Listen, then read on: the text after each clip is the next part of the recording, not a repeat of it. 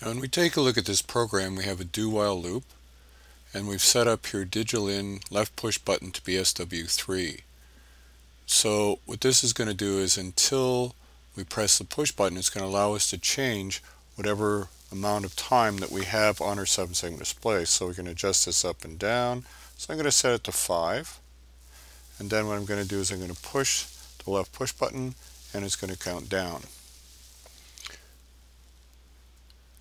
Now when it hits 0, it's going to actually do this segs.write_raw, and these are your left, second left, third left, and rightmost 7-segment display, and this is a pattern that you're putting on here.